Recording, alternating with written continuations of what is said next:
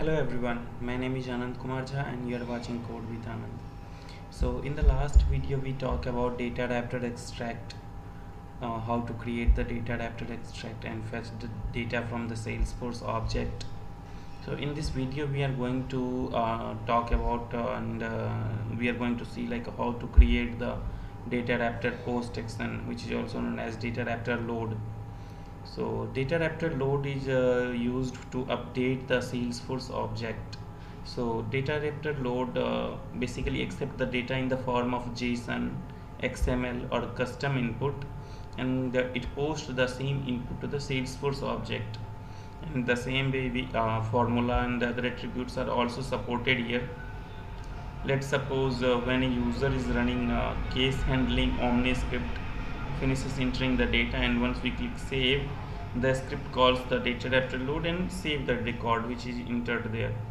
So Datarapter load can obtain input in multiple ways using the Omniscript JSON, which we will talk once we will reach to the Omniscript lecture, and through the integration procedure during the executions of journey, Omniscript or IP, whatever JSON we will get, the same JSON we will provide to the Datarapter load as a input, and it will update to the that object. In the same way, interface object, we can create a custom object and populate data with the Datarapter using the Salesforce bulk loader or other loader tools to insert the data.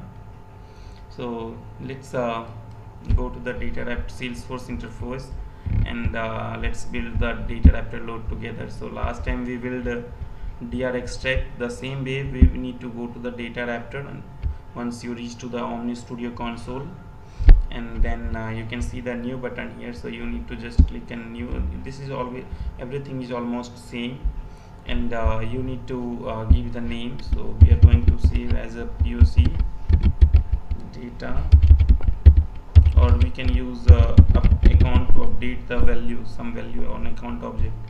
So we are going to use update account details. So in the interface tab you have to use as a transform load. Transform is used to change the format, and you need to select the input. We are going to use the JSON and the output type as a S object, like Salesforce object, and give your description according to you, whatever you need, you can give the input. So once it create, then you have to select the object type, on which object you are going to update the Datarapter. So you need to do some mapping for objects. So we are going to update on the account details, so we have to add object as a account. We are going to update on the account object, so we are going to select the account object. And the same way, if you need any formula, you need to write any query, you can use formula here, and for list merge, multiple things you can use multiple formula. We will talk about that later. Under the field section, you need to map the way you are going to provide the data and on which field you are going to object. So let's suppose we have this account ACME. So under this ACME we have the name, phone, website, and type, so account number. So we are going to update basically some fields on the account object using that DR. So we are going to create JSON. So let's suppose you have some JSON which is like an input for the DR. So let's suppose we are going to, first we need to give the node. So on which node we are going to update? We are going to update on account. So the JSON you have to create this way, or you can get through the input in the Omniscript once you run the journey. Account, and then you have to this way, and then which fields you need to update. So I am going to update name as a Code with Anand. Here we can use Code with Anand. The same way we have to use for phone, so we can use a phone and I can you need to check the API name. You need to give the exact API name what is present here.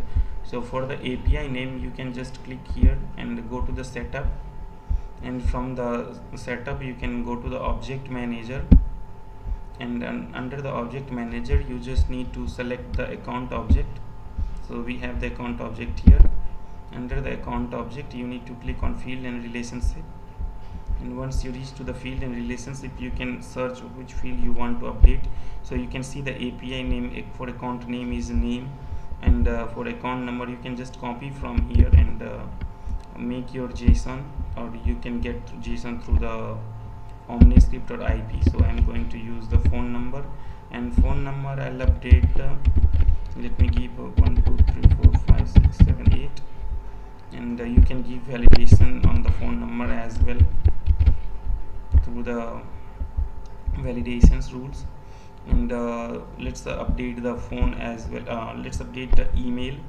So if you are going to update the email you need to just copy the API name, and under the JSON we are going to give the name as a email API name, and email as a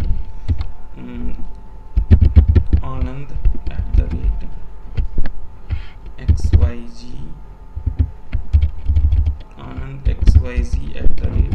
@gmail.com. So you can give the email. So these fields we are going to update basically just a small number of fields. I just want to show you as a demo how we can use that. So under the you can see here we have the node, then API name. If you don't want to give the node you can directly go with the name. So I can show you through the node and the without node, so it's easy for you to understand. So once we are here in the Datarapter, under our Datarapter you can see under the POC update account we have to first give the input JSON path. How we are getting the input? So we are getting input through the first account details, and then we are getting the name. So you need to give the input path this way, and copy this one and paste under the input JSON path name, and under the output JSON path you need to select the API name which you are going to update.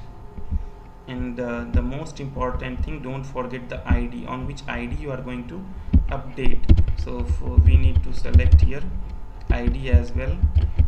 So ID, and then we can pass the ID through the input. So you can use as a ID, and we are going to use the SCME account ID.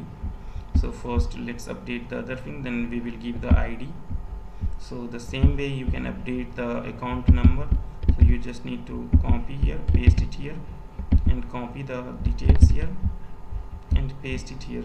So account number, then we are going to search as a account number. So the same way you can use the email field as well. So copy this one, paste it here, copy the whole node, input node, how we are going to pass, and then again map with the email. So under the email you need to select the email as well, mapping. Now the more important thing, how we are going to update the ID. So for the ID you just need to copy this one and copy this one here, and the same way you can pass here as ID, and you can select ID from the output JSON path you have to select, and then here you need to click on the required upsert and is required for upsert. These two you need to select so that it will not create any new account. It will update the details on the ID which we are going to provide. Though, and under the input JSON path you just need to copy this whole input which we build right now, input JSON. So copy this one and just paste it here. So we have the input, and then we are going to copy the ID of the account from here, and we are going to paste it here. So just after pasting, just give the comma and execute. So once you click on execute, it will update the account. So you can see here we are getting the account ID. So as soon as you click on this one, it will open the account, and now you can see here we have the account details, CodeWithAnand with the same ID. If you copy the icon, check the ID which is same, and it's just updated the name of the account, email of the account. If you see, let me show you under the details what the email of the account is getting updated. So where is the email section?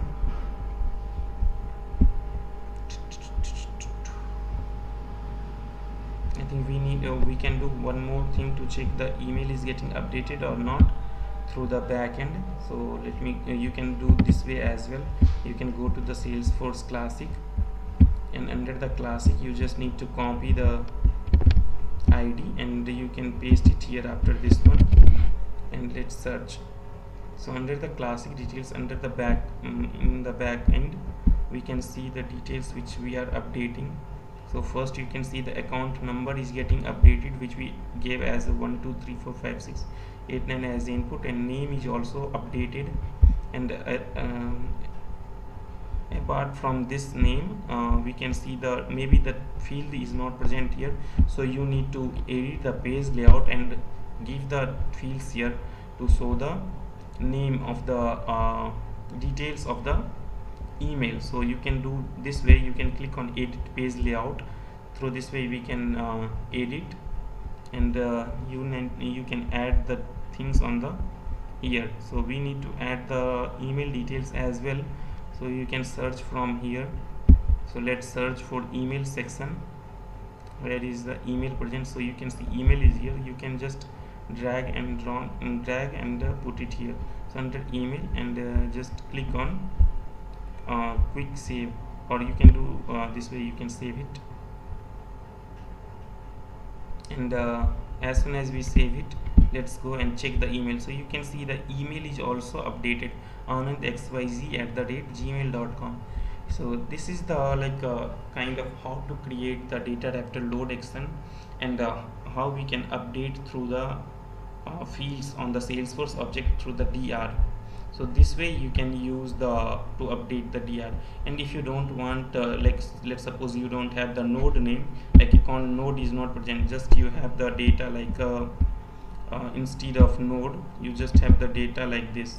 So you can do one thing, you can just remove the node and you can just give the name as a input JSON and output JSON as a API of that fields which you are going to update, and it will work same.